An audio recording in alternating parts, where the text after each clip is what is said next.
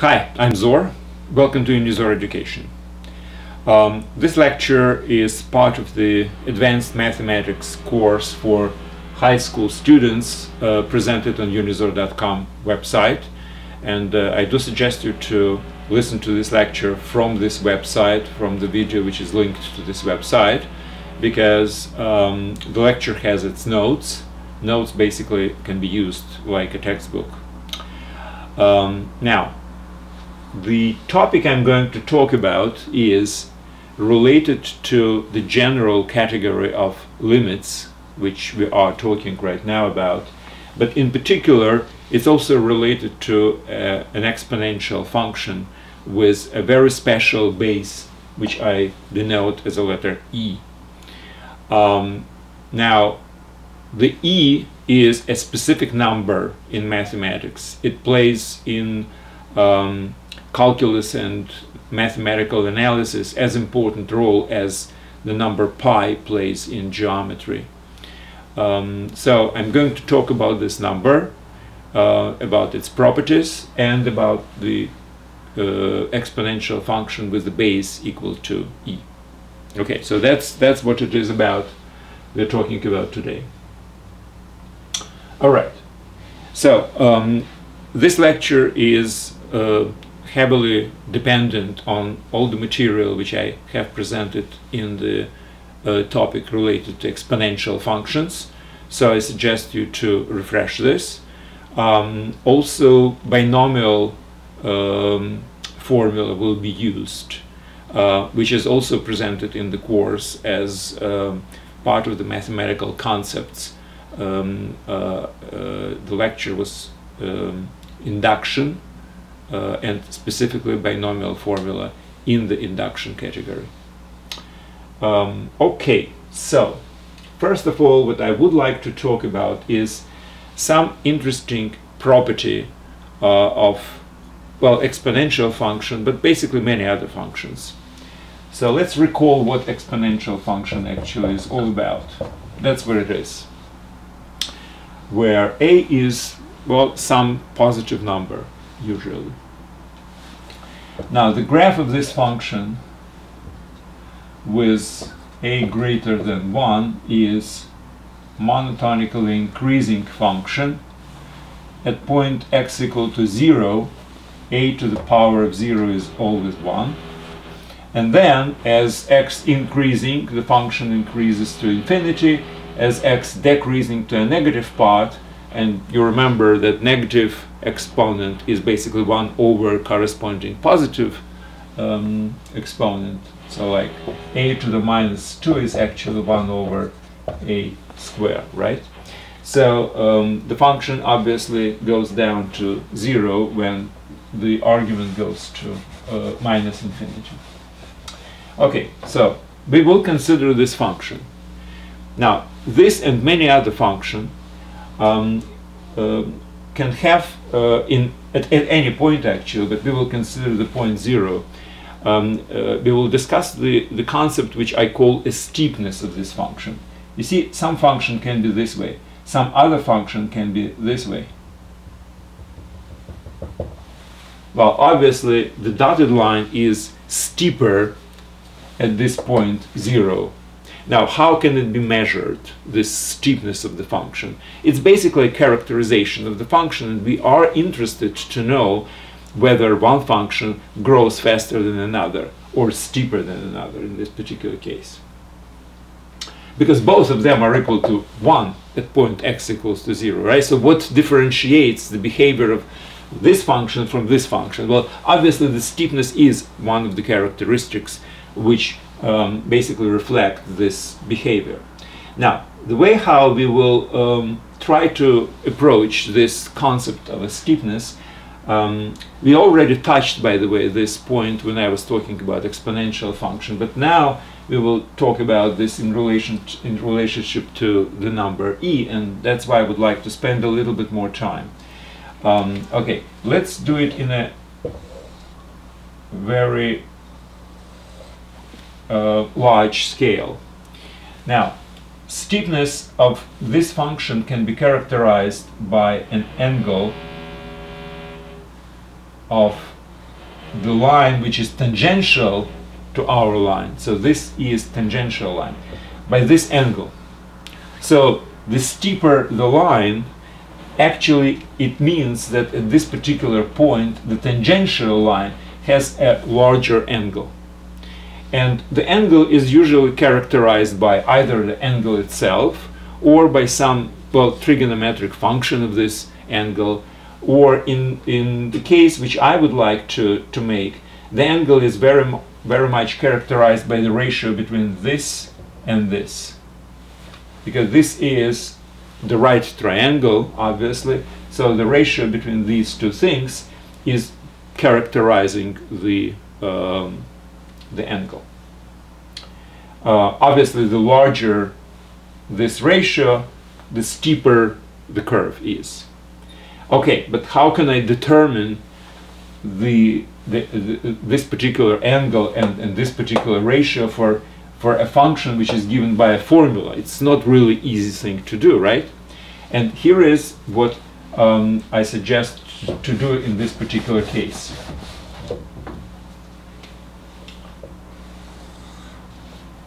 Let's say this is a point we would like to know what is exactly this ratio is.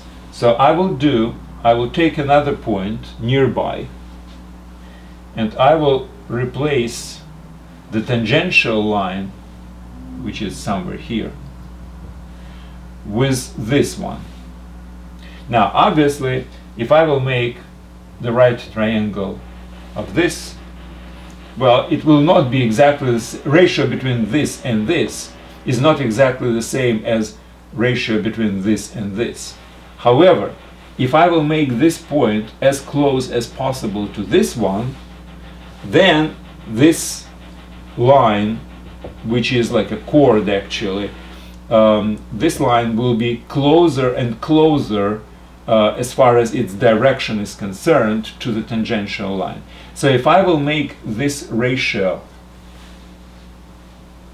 going to a limit as this particular increment from this point to this point is going down to 0, then I can count on the limit value of the ratio between this and this, as this point comes closer and closer, will be exactly the ratio which corresponds to a real tangential line.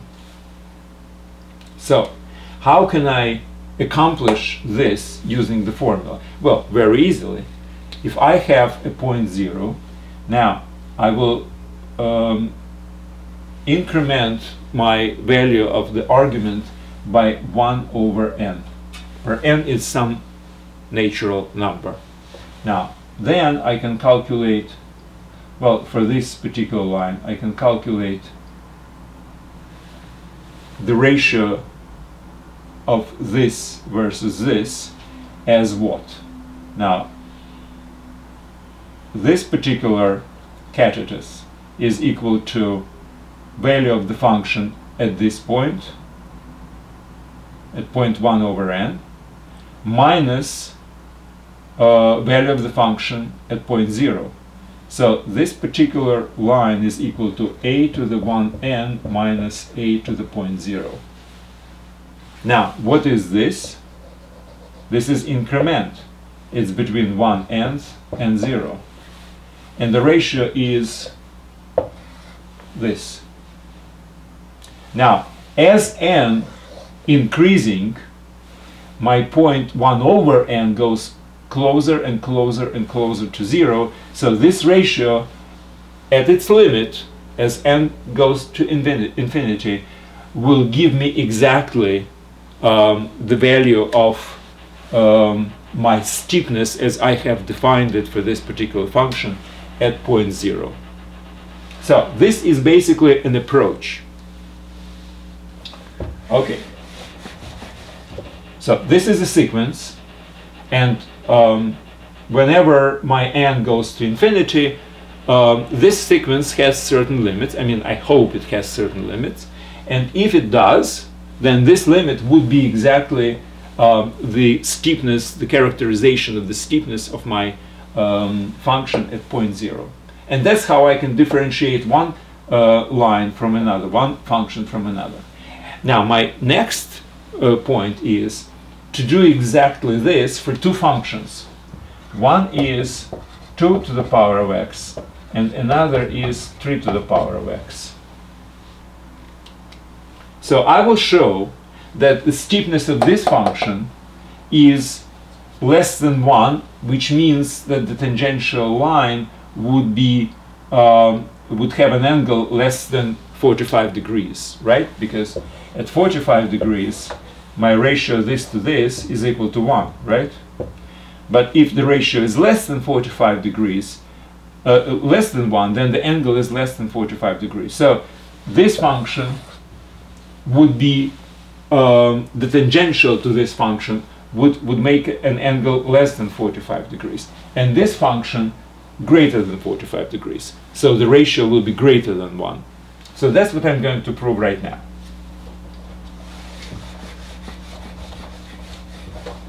Now, as a problem, a similar problem was discussed actually during the it's one of the problems in the chapter for exponential functions. So I will just use exactly the same logic. This is kind of a refreshment, if you wish. So what I'm going to do is, so let's consider first function 2 to the power of x. So I would like to prove that 2 to the power of, well, not x actually, 1/n, right, minus 2 to the power of 0 divided by 1n minus 0. I would like to prove that this is always less than 1. Now, if I will prove that this is always less than 1, then I can go to the limit, and the limit is also would be less than, or at least equal maybe, but definitely not greater than 1. That's from all these theorems about the limits which we have already learned in the previous lecture. So that's what I'm going to do. Now this particular inequality is obviously equivalent to this one. Minus 0 I can delete. 2 to the power of 0 is always 1. So it's this. So it's equivalent to 2 to the power of 1n minus 1 less than 1n, right? I multiply both sides of the inequality to the positive constant 1 over n. Or, if you wish, 2 to the power 1nth less than 1 plus 1n, right? I added 1 to both sides. Or I can raise both sides into the power of n, and this is equivalent to this. So this particular inequality is equivalent to this one, n. And I'm going to prove this one.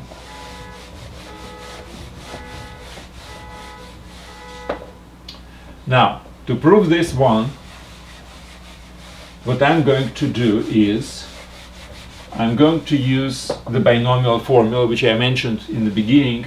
I would like you to repeat from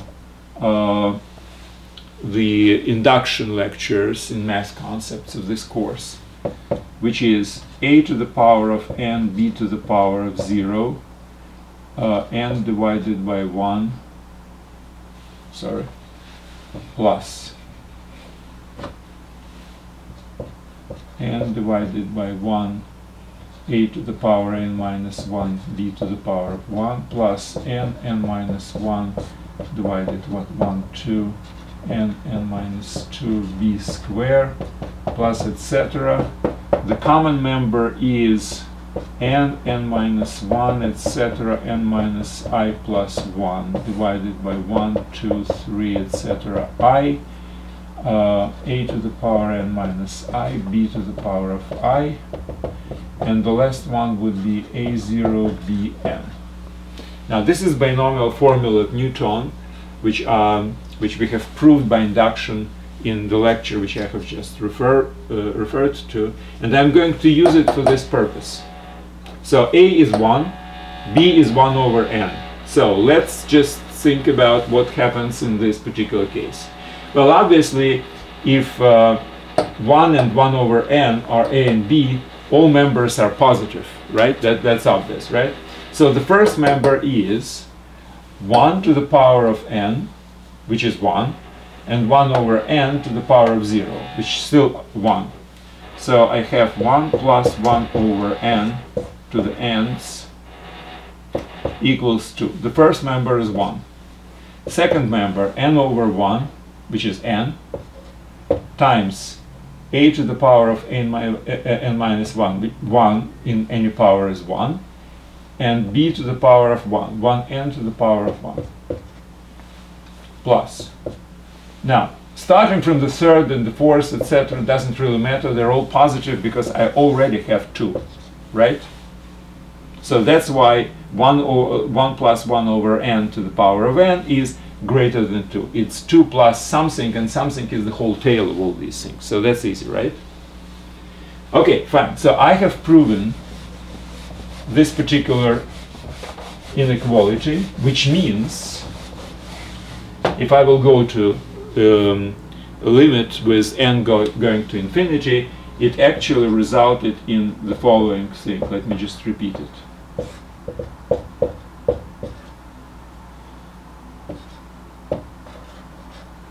Less than 1, which means that the limit of this will also be less than 1, and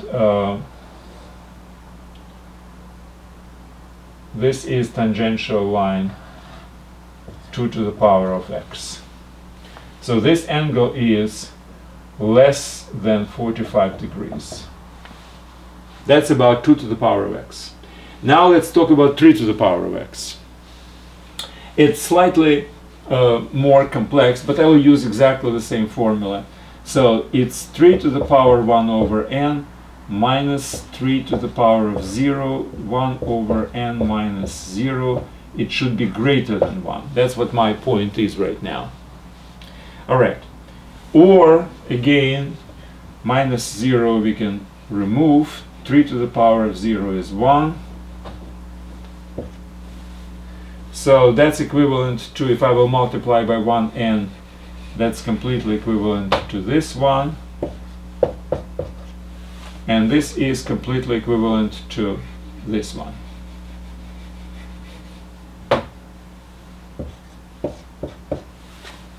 And this is, I will raise to the power of n, both sides, equivalent to this one. So that's what I have to prove. Again, I will use this and use the binomial formula. So what do I have here?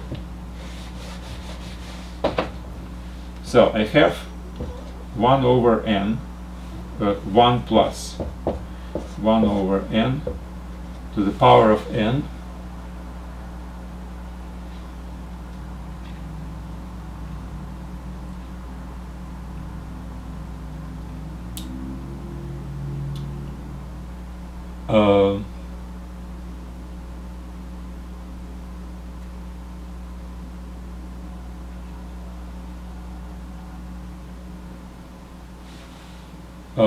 should be less than 3. Why did I have more than greater than 3? But let me start from the beginning. I think I changed the sign somewhere. So 3 to the power of 1n minus 1 divided by 1 over n. It's supposed to be greater than 1, right? Right, so 3 is supposed to be greater. 3 is supposed to be greater than 1 plus 1n to the n, right? Okay, fine. So I have to prove that this is less than 3, right? I just changed the direction. All right, so how can I prove that?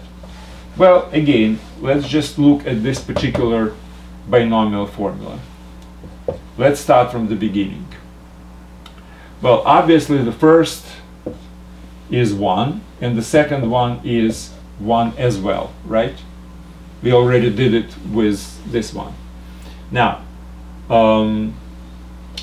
In case of the previous one, we just completely removed all detail, and obviously that resulted in this particular inequality. In this case, to prove the upper boundary, that 3 is actually above this, we will use all these members, and what I will do is I will actually increase every member. So that's why I will put sign less here, because I'm going to increase every member, not this one and not this one. Starting from this member, what I'm going to do is the following. What is b? b is 1 over n, right? This is b. This is a. a is 1. So a should be completely ignored from everywhere, right? b is 1 over n. So b squared is 1 over n squared. Now, notice the following thing. B squared, or 1 over n squared, is n and n in the denominator. In the numerator, I have n and n minus 1. So n and n minus 1 in the numerator, and n in the denominator. Obviously, denominator is greater. So if I will completely reduce this and this, I will only increase my my value of this particular member, right? Since I'm replacing n times n minus 1, I'm increasing to n times n, in which case I will have n squared here and n squared here. Now, in the general member, same thing. b to the power of I is basically 1 over n to the power of I. Each one of these, and the number of these is also I, by the way, each of these is either equal to n or less than n. So if I will replace them with n, I will only increase it. But if I will replace them with n, it will be n to the power of I, and this is n to the power of I, right? And if I will completely eliminate them, I will increase my my expression, right? So that's why I put the sign less. So that's 1 plus 1 plus 1 over 1 times 2 remaining, plus 1 over 1 times 2 times 3, plus etc., plus 1 over 1 times 2, etc., times I, etc., plus 1 over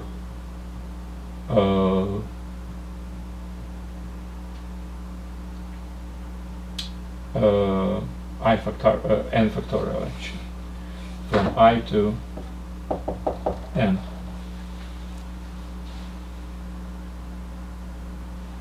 Now, the last one is obviously this, because the coefficient is 1, which is actually n times n minus 1, etc., etc., times 1, and this is 1 times 2 times 3 times n. That's why I have it 1.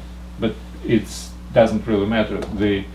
The denominator 1 times 2 times etc. times n remains, but numerator was actually replaced with n to the power of n, and it reduced with n, with b to the power of n. Okay, now I will increase it even more. So again, it's less than 1 plus 1 is 2 plus. Okay, forget about 1. Doesn't really matter. And every one of those I will replace with 2, which means what? I will reduce denominator, which means I will increase the whole number, right? So it will be 1 over 2 plus 1 over 2 times 2, which is 2 squared, plus 1 over 2 to the 3rd power, plus etc., and the last one, 1 to the nth power, right? I will increase it again. Instead of actually ending up at number n, I will go to infinity, because you know what this is, right? 1/2 plus 1/4 plus 1/8, etc. It's an infinite geometric progression. The sum of it is obviously is equal to 1, and that's why it would be 2 plus 1 which is 3. So that's my inequality. Finally, I proved that 1 plus 1/n to the power of n is less than 3. Because I'm increasing and increasing and increasing, and finally I got only 3, right? So that's why it's less than 3. Okay, what does it mean graphically? Graphically, it means that the steepness of 3 to the power of x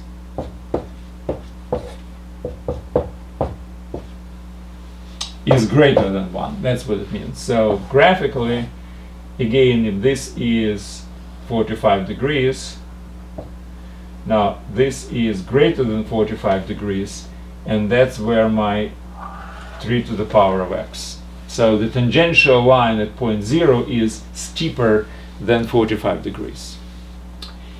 That's quite interesting. You see, with exponential function,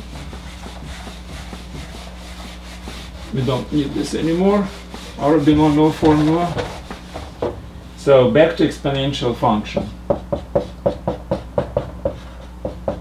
So 2 to the power of x has a steepness, let's call it beta, less than 1 at point 0, right?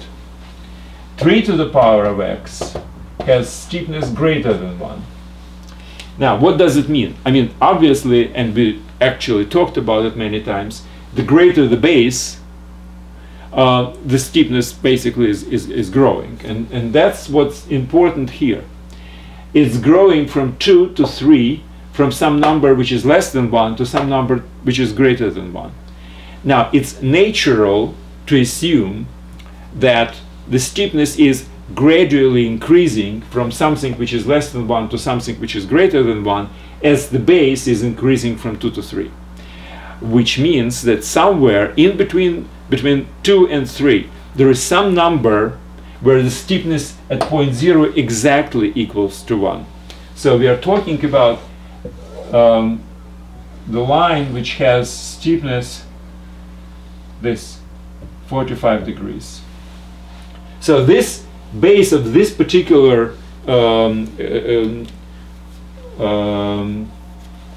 exponential function has some, this base is in between 2 and 3. It's not an integer number. Well, obviously there is such a number. In calculus and mathematical analysis, it's actually proven that this number is in between 2 and 3, and it's irrational, by the way. It's interesting, in geometry, pi is irrational number, right? In analysis, in calculus, e is also irrational number. Approximately, it's equal to 2.71. Actually, there is a joke among mathematicians. Is it true that e to the power of pi is equal to pi to the power of e? Well, they are close, but they are not equal. I mean, this is completely wrong. But, you know, sometimes people are asking the questions like this. So in any case, e is a very important point, a very important number in analysis, as I was saying. It's as important as pi in geometry. And the main characteristic, and that's how we actually introduced this particular number, is that the function e to the power of x has the steepness at point 0 exactly equals to 1. So this is equal to this in the limit as we are moving closer and closer between these 2 points. All right?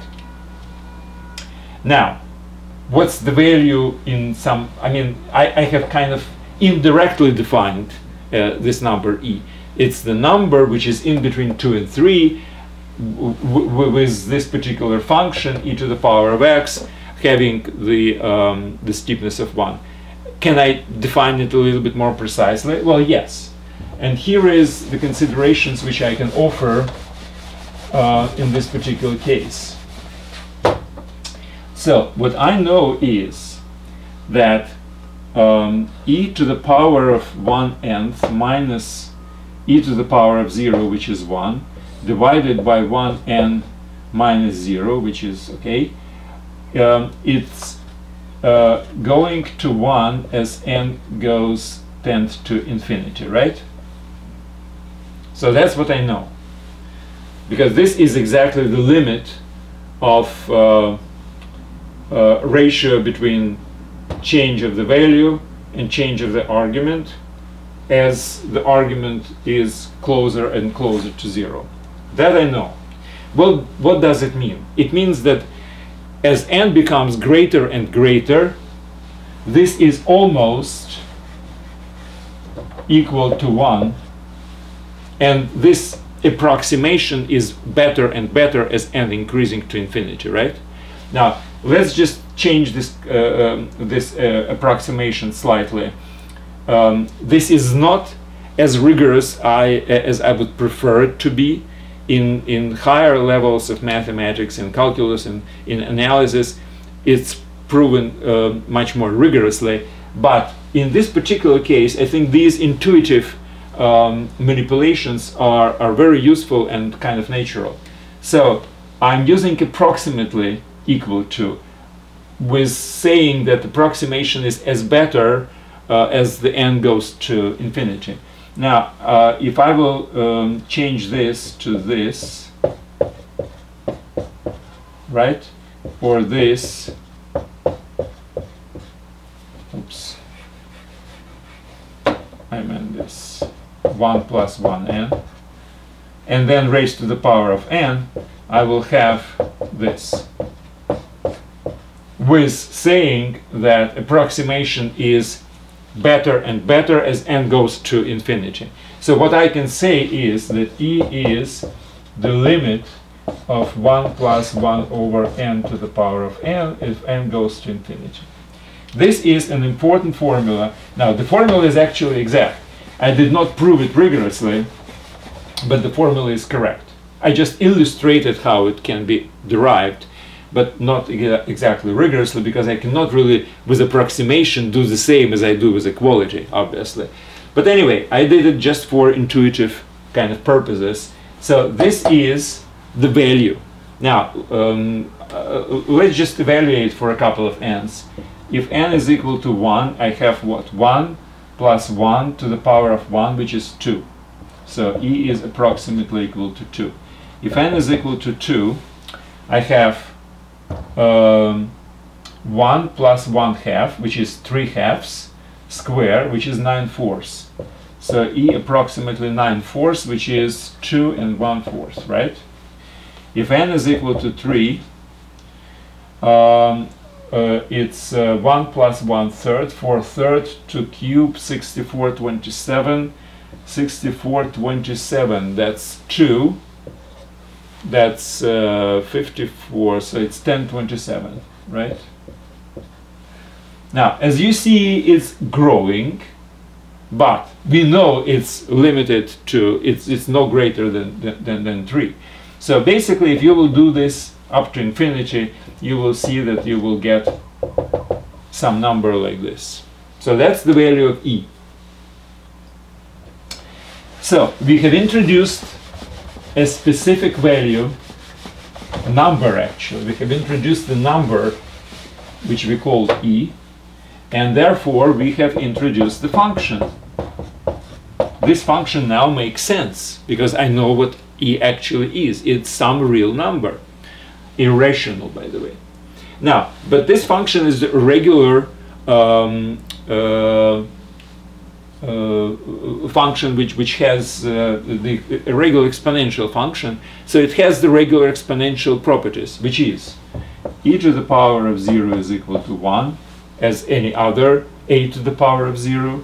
Now e to the power x plus y is equal to e to the power of x times e to the power of y. This is the property of all exponential functions, including this one, or something like this.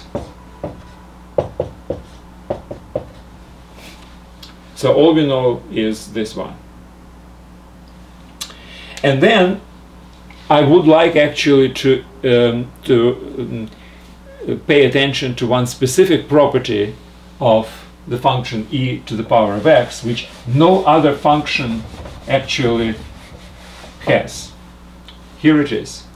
So we know what the property which we call a steepness at point 0 is, right? So we have introduced this concept. We have the increment of the function from x is equal to 0 to x is equal to 1n, and divided to increment of the argument from 0 to 1n, right? And we know that this goes to 1.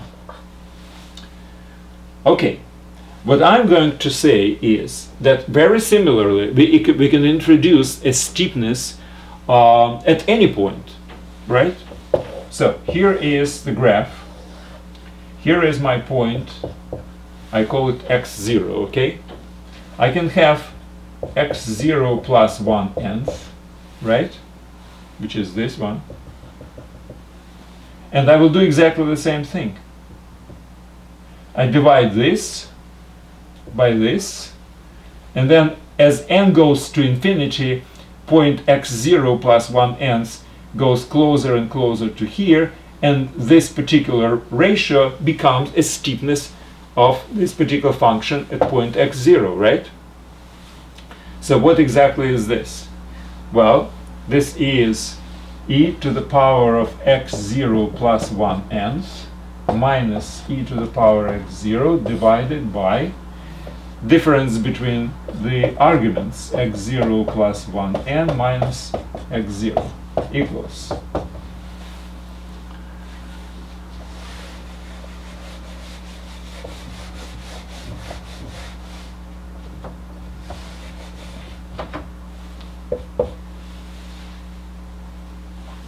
Now, I have just mentioned the property of exponential function that if you have sum of two exponents, it means x to the power of 0, it's exactly equal to this one, right?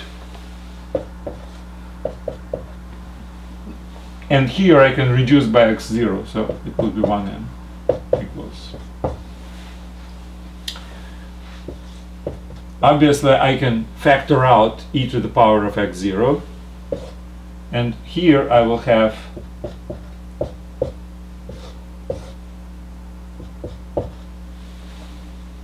right? What is this? This is a steepness at the point x is equal to 0 as n goes to infinity, right? So it goes to e to the power of x0, because this steepness, as we have actually defined the number e, it's the function which has a steepness with the if the function with this base has this particular steepness of equal to 1. So this goes to 1 as n goes to infinity. That's why the steepness of function at any point x0 is equal to exactly the same function value at this point, because e to the power of x0 is constant, right, as n goes to infinity. This goes to 1, so the product goes to e to the power of x1.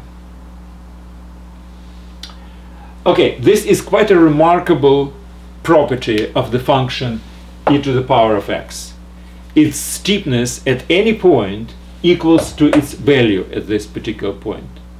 No other function, well, except some function which is derived from this one, like this multiplied by 2, for instance. No other, principally other function has this property. That's what's very important. It's almost like a characteristic property of the function e to the power of x. And this is the end of this lecture. That's the last property I wanted to talk about. I wanted to introduce, using the limit theory and some other knowledge which we have now, I wanted to introduce the number e and the function e to the power of x. Well, that's it for today. I suggest you to read the notes to this lecture on the unizor.com. I will probably use this particular function in some other very important cases, in particular when I will talk about trigonometry and complex numbers. There is a remarkable connection between this number the trigonometry and the theory of complex numbers, which is basically which looks like one formula, the Euler formula, which I'm going to discuss a little later in this course.